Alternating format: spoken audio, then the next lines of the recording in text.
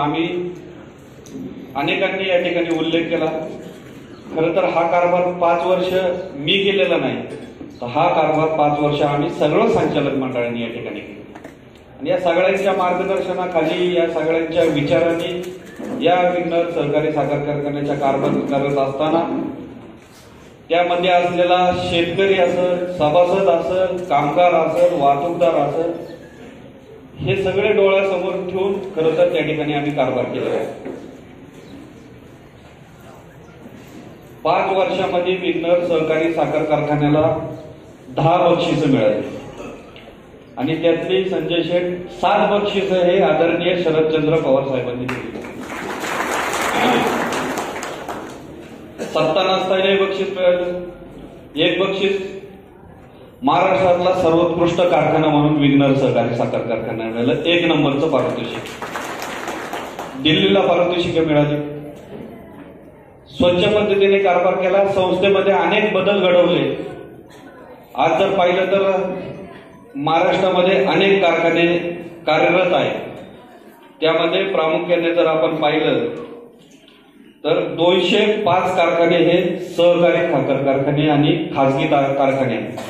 त्याच्यातले 139 कारखाने जे आहेत ते बंद आहेत आणि फक्त सहकारातले 62 कारखाने बंद आहेत आणि 77 कारखाने हे फक्त सहकारी तत्वातले चालू आहेत, बाकीचे सगळे बंद आहेत।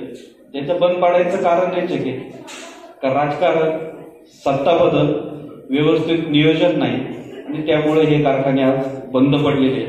खासगी कारखाने 66 आणि सहकारी कारखाने 77, म्हणजे फक्त 10 कारखान्यांचा डिफरन्स राहिलाय। जर खासगी कारखाने 10 जर झाले तर सरकारी 10 आणि खासगी 10, म्हणजे काही दिवसानंतर ही सहकारी साखर कारखाने मोडीच निघण्याच्या मार्गावर त्या ठिकाणी आहे। ती जरी असली तरी पण माझ्या माहितीप्रमाणे, आता बोलायला नाही पाहिजे, पण महाराष्ट्रातले जे साखर कारखान्याचे चेअरमन झाले त्यांनी खासगी साखर कारखानदारी काढली आणि त्यांचे सगळ्यांचे कारखाने, मला वाटतं महाराष्ट्रातले आमचेच नसतील का खासगी कारखाना नाही। आज 62 कारखाने त्या ठिकाणी अजून तरी आम्ही काही विचार केलेला नाही। आहे तो कारखाना व्यवस्थेचा पारदर्शकपणाने चालवत असताना आम्ही कायम हाच विचार केला की हा कारखाना जर बंद पडला, आजही पण आम्ही पेमेंट करताना सगळा सारासार विचार करतो, संस्थेचा पण आम्ही प्रामुख्याने विचार करतो। आजही जर अनेक मंडळी म्हणतायत की FRP प्रमाणे पैसे दिले नाही, 165चं पेमेंट बाकी आहे, नक्कीच बाकी आहे, ते आम्ही देणार आहोत, पण संस्थेवर जर बोजा टाकून जर पैसे देणार असेल तर उपयोग नाही। उद्या संस्था पण टिकली पाहिजे। ही संस्था जर मोडकळीत काढली, अनेक कारखानदार जास्तीचे पैसे देतात, कारखान्यावर कर्जाचे बोजे करतात। या ठिकाणी सर्व आमचे संचालक मंडळी ज्यांनी कारभार पाहिला त्यांनी पाहिलं, 1 रुपयाचं कारखान्यावर कुठल्याही प्रकारचं कर्ज नाही, कारण ही कारखानदारी भविष्य काळामध्ये आपल्याला अनेक वर्षापर्यंत टिकवायची। जर जुन्नर तालुक्यातले कारखानदार विघ्नर सहकारी साखर कारखाना जर वगळला तर शेतकऱ्यांना मोठ्या प्रमाणामध्ये अनेक अडचणींना त्या ठिकाणी सामोरं जावं लागेल, किंवा ती कारखानदारी चालली नाही तर अनेक अडचणींना त्या ठिकाणी सामोरं जावं लागेल। अनेक वेळेला व्यापारातले या ठिकाणी मंडळी बसलेले, विघ्नर कारखान्याने जर दिवाळीला पेमेंट जर टाकलं नाही तर त्या व्यापाऱ्यांचे धंदे होत नाही। अनेकांचे फोन येतात, किराणावाला दुकानाचे फोन येतात, अनेक टायरवाल्याचे फोन येतात, त्यानंतर अनेकांचे त्या ठिकाणी फोन येत असताना मी म्हटलं, किराणा मालाचा फोन आल्यानंतर मी म्हटलं का बा तुला कपड्या दुकानवाल्याचे फोन येतात, तर तुम्ही फोन करायचा तुमचा संबंध काय? ते म्हटले शेतकऱ्याच्या खात्यावर जोपर्यंत तुम्ही पैसे देत नाही तोपर्यंत तो आमच्या दुकानामध्ये खरेदीला येत नाही। आणि ह्या अनुषंगाने खरं तर आज 90% 75% कामगार हा आपल्या जुन्नर तालुक्यातला, आंबेगाव तालुक्यातल्या त्या ठिकाणी काम करतोय। 90% हा वाहतूकदार आपल्या त्या ठिकाणी गाडी त्याची चालू आहे, ट्रॅक्टर ट्रॉली त्याची चालू आहे, त्याच्यावर त्याचा प्रपंच खरं तर या कारखान्याच्या माध्यमातून त्या ठिकाणी चालू आहे। आणि हे सगळं करत असताना एक चांगल्या पद्धतीचा कारखाना चालवच्या दृष्टीने आम्ही सर्व मंडळी करतात। शेतकऱ्यांना मग त्या माध्यमातून अनेक सुविधा पुरवण्याचा प्रयत्न आमचा आहे। त्यामध्ये मग माती परीक्षण असेल, माती परीक्षणाच्या माध्यमातून शेतकऱ्यांनी त्याच्या शेतातली मातीचे सॅम्पल आमच्या गट ऑफिसला फक्त आणून द्यायचे, त्याला त्या ठिकाणी विना मोबदला म्हणजे त्यांनी कुठल्याही प्रकारचे पैसे न देता फ्री ऑफ कॉस्ट मध्ये त्याला त्या ठिकाणी मातीचं परीक्षणाचे नमुने दिल्यानंतर त्याचं परीक्षण करून हे कारखान्याच्या माध्यमातून त्या ठिकाणी मिळते. आता पुढच्या काळामध्ये जात असताना यावर्षी 8 लाखाचं क्रशिंग होणार आहे. मागच्या वेळेला 12.25 लाख टनाचं क्रशिंग केलं. 12.25 लाख टनाचं क्रशिंग करत असताना कमीत कमी 10 लाखाचं टनाचं जर गाळप जर झालं तरच खरं तर कारखाना एक चांगल्या पद्धतीने त्या ठिकाणी चालू शकतो. आणि त्यापेक्षा कमी झालं तर नक्कीच कारखाना त्या ठिकाणी अडचणीत. 8 लाखाचं क्रशिंग होत असताना कारखाना त्या ठिकाणी अडचणीत आहे. म्हणून जास्तीत जास्त शेतकऱ्यांनी त्या ठिकाणी ऊसाची चांगल्या पद्धतीने लागवड केली पाहिजे. म्हणून आम्ही शुगर केन डेव्हलपमेंट एक चांगल्या पद्धतीनं ऊस विकासाचं एक चांगलं युनिट त्या ठिकाणी तयार केलं. आणि त्या माध्यमातून आमचा त्या युनिटच्या माध्यमातून प्रत्येक कर्मचारी शेतकऱ्याच्या बांधव जाऊन त्याला चांगल्या पद्धतीचं मार्गदर्शन करतो. आणि त्या माध्यमातून शेतकऱ्यांनी 100 टनाचं उत्पन्न घ्यायला सुरुवात केली. आम्ही अनेक शेतकऱ्यांना त्या ठिकाणी पारितोषिके दिली, त्यांचा सन्मान केला. 100 वरून 105 वर गेली, 110 वर गेली. आणि या वर्षी आम्ही सांगितलं की 111 टन काढेल त्यालाच बक्षीस दिलं जाईल. लोकांनी 111 टन पण काढलं, एकाने 128 टन सुद्धा काढलं. आणि त्याचा सन्मान आम्ही या कारखान्यावर केला. तर याचा फायदा खरं तर शेतकऱ्याला झाला. क्षेत्र कमी होत चाललंय, परिवार वाढत चाललंय. म्हणून कमी क्षेत्रामध्ये जास्तीचं उत्पन्न शेतकऱ्यांनी कशा पद्धतीने घेतलं पाहिजे याचं नियोजन खरं तर आम्ही त्या ठिकाणी करत आलेलो आहे. मग शेतकऱ्याला चांगल्या पद्धतीचं बेणं देण्याचं काम आम्ही केलं, चांगले मेळे तयार करायचं काम केलं. अनेक शेतकऱ्यांना त्या ठिकाणी त्यांच्याकडनं बेनेमळे तयार करून घेतले. त्यांना वेगवेगळ्या प्रकारची खतं कुठल्या प्रकारची लागतील कारखान्याच्या माध्यमातून बायोकंपोस्ट खत आम्ही कारखान्याच्या साईडवर तयार केलं. जे जर बॅग मध्ये भरलं आणि 50 किलोची जर गोण द्यायचं म्हटलं तर 250-300 रुपये त्याची किंमत होईल. परंतु शेतकऱ्याच्या माध्यमातून आम्ही ट्रॉलीने तानाने त्याला खत द्यायचा, विना न नफा न तोटा. फक्त तयार करायला त्याचे बॅक्टेरिया तयार आम्ही कारखान्यावर तयार केले. मल्टीन्यूट्रंट असेल VSIच्या माध्यमातून ते मागवले, अझोटोबॅक्टर, PSB ही सगळी खतं आम्ही कारखान्यावर तयार करतोय, कारखान्याच्या लॅबवर तयार करतोय, त्याचं पॅकिंग करतोय आणि ते शेतकऱ्यांपर्यंत पोहोचवण्याचा या 5 वर्षाच्या कालखंडामध्ये हे सगळं आम्ही नियोजन करीत आलेलो आहे. आणि असे अनेक बदल आम्ही कारखान्याच्या माध्यमातून केले.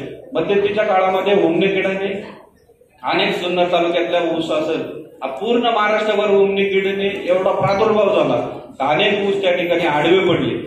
मग आम्ही हुमणी कीड नियंत्रणासाठी त्या ठिकाणी जो काही किडा आहे तो भुंगेरे, ते भुंगेरे गोळा करण्याचा, भुंगेरे गोळा जर केले तर पुढे हुमणीमध्ये त्याचं रूपांतर होत नाही म्हणजे तो प्रोग्राम तयार केला.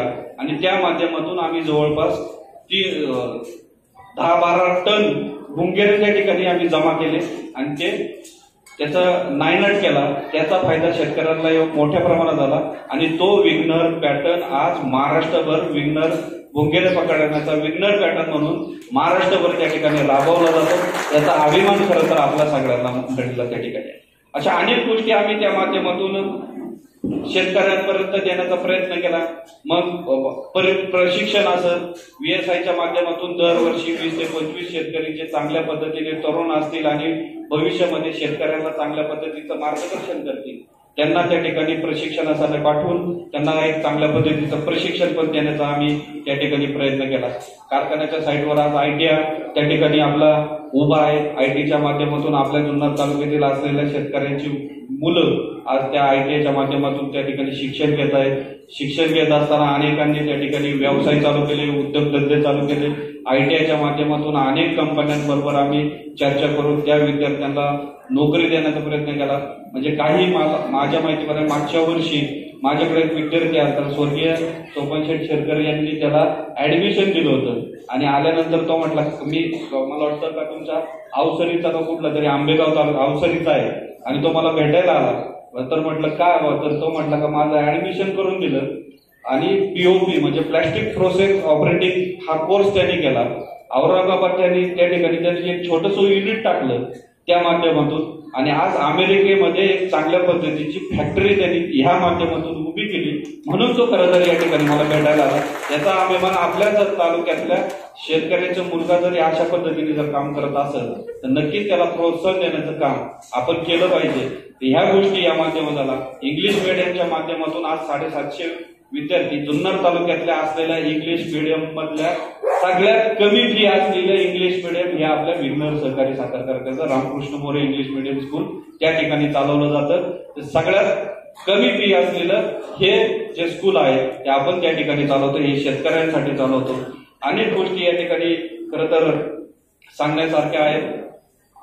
आज FRP असं एक चांगल्या पद्धतीने बाजारभाव देण्याचा आम्ही प्रयत्न शेतकऱ्यांना केला आहे. कुठल्याही पुणे जिल्ह्यामध्ये 2-3 नंबरचा बाजारभाव हा विघ्नर कारखान्याने नेहमीच त्या ठिकाणी दिलेला आहे. आजही लोक म्हणतात FRPची रक्कम पूर्ण ती पूर्ण करण्याचा मानस आणि प्रयत्न आमचा राहणार आहे आणि आम्ही देणारच आहोत. त्याबद्दल दुमत नाही. मागचे जे पैसे काय बाकी आहेत तेही आम्ही त्या निमित्तानं देणार आहोत. वेगवेगळ्या पद्धतीने या ठिकाणी संस्था चालवत असताना अनेक अडचणी शासनाच्या धोरणामुळे ह्या अडचणी वाढत चाललेल्या आहेत. परंतु त्याच्यातूनही मार्ग काढून काटकसर करून एक चांगल्या प्रकारचे निर्णय घेऊन या ठिकाणी ही संस्था चालवण्याचा आमचा प्रयत्न त्या ठिकाणी राहिलेला आहे. त्याचबरोबर काही दिवसापूर्वी मागाशीच अशोकदादांनी सांगितलं का हा जो कॅनॉल होता 28 किलोमीटरचा, आता देवकरराव साहेब त्या ठिकाणी बसलेले ते त्याला साक्षीदार आहे.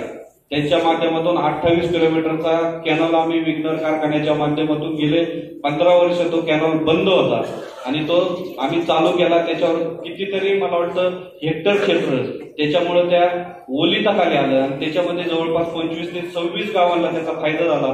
2-3 पोकलँड 4-5 JCP अनेक दिवस त्या ठिकाणी काम करत होते. म्हणजे कारखान्याच्या माध्यमातून शेतकऱ्यांना एक चांगल्या पद्धतीचा फायदाही त्या निमित्तानं झाला पाहिजे याचा विचारही आम्ही त्या निमित्तानं करत असतो.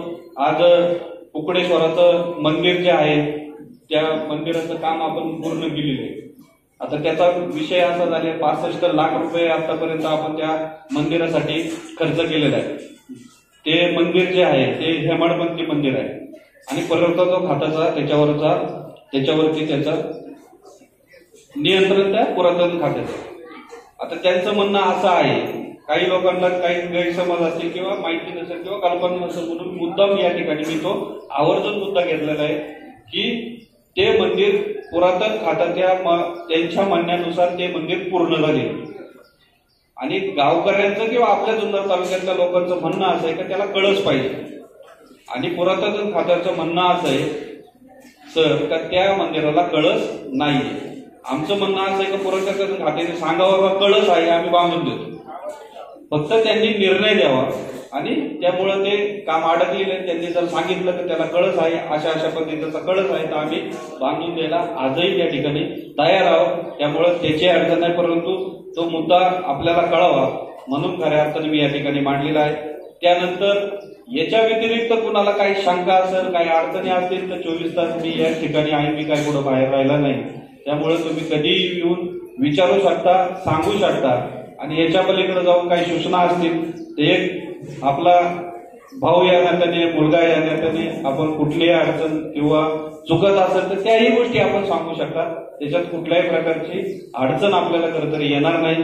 आज निवडणूक ही होत असताना खरं तर ही निवडणूक लागली गेली. आज 1 कोटी रुपयाचा खर्च हा कारखान्याला या ठिकाणी येणार आहे या निवडणुकीच्या माध्यमातून. 1 कोटी रुपये खर्च येत असताना नक्कीच सभासदांचा या ठिकाणी हा लॉस आहे. आम्ही प्रयत्न केले, अनेक कारखान्यांच्या निवडणुका होत आहेत, अनेक कारखान्यांच्या निवडणुका बिनविरोध होत आहे. खरं तर ही निवडणूक आपल्यावर लादायला नको होती परंतु ती लादली गेली. आज जे उमेदवार 40 जणांनी या निमित्ताने या ठिकाणी फॉर्म भरल्यानंतर माघारी घेतली त्या उमेदवारांना मी खरं तर या निमित्तानं धन्यवाद देतो आणि त्यांचे आभार मानतो की त्यांनी तातडीने त्या ठिकाणी ही निवडणूक लागे नाही म्हणून माघार घेतली. आणि उभे राहिलेल्या उमेदवारांपैकी त्याच्यामध्ये डॉक्टर गणपत शंकर डोंबरे आहेत, त्यानंतर वामन बाबूराव कोरडे असतील आणि सुमनरावजी कोरडे असतील. यांनी या शिवनेर पॅनलला या ठिकाणी पाठिंबा दिलेला आहे. या निमित्तानं त्यांनाही मी धन्यवाद देतो. त्याचबरोबर 9 तारखेला मतदान आहे, यात्रा मला वाटते यात्रा पण आहे त्या दिवशी. तर ती यात्रा जरी असली तरी पण त्या ठिकाणी मला वाटतं का आपल्याला अडचणी असं काही वाटत नाही. सकाळी मतदानाला येताना सगळ्यांनी खरं तर त्या ठिकाणी ओळखपत्र आणणं हे आवश्यक आहे. ओळखपत्र आधार कार्ड सोडून ओळखपत्रामध्ये शासनाने जे काही दिलेलं आहे त्याच्यामध्ये आधार कार्ड असेल, driving licence, pan card, photo, बँकेचं पासबुक याच्यापैकी कुठलंही चालेल. त्यानंतर आपल्याला 6 स्लिपा दिल्या जातील. 6 कलरच्या स्लिपा असतील. एक सफेद असेल, एक पिवळी असेल आणि या 3 कलरच्या 3 असतील. या 6 स्लिपा मिळाल्यानंतर सगळ्या मतदारांनी या 6 स्लिपा त्यांच्या तिकडनं घ्यायच्या आणि कपाशी बघून शिक्का मारायची. 6 स्लिपा तुम्हाला गेल्यानंतर या 6 स्लिपांचा पंचच ते तुमच्या हातामध्ये देणार. त्याच्यामुळे गडबड करायची काही कारण नाही आणि फक्त कपाशी बघायची आणि शिक्का मारायचा. आता बऱ्यापैकी आता काय झालंय, त्यांची सगळ्यांची चिन्ह झाली ती वेगळी वेगळी आणि ते झाले सगळे वेगळे वेगळे. मग ते सगळे जण म्हणतात का बाकीचं जाऊ दे, मरू दे,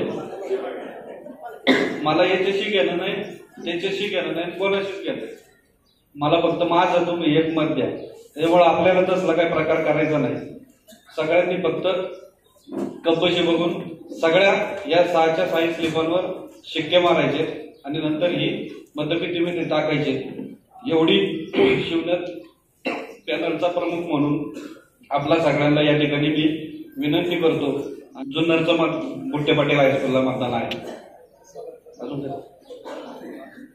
सगळ्यांनी विनंती करून सगळ्यांनी 9 तारखेला कपाशी चिन्हावर शिक्का मारून शिवनेर पॅनलला विजय करावा अशी मी सर्व उमेदवार आणि सर्व मान्यवरांच्या वतीनं तुम्हाला सगळ्यांना विनंती करतो. धन्यवाद.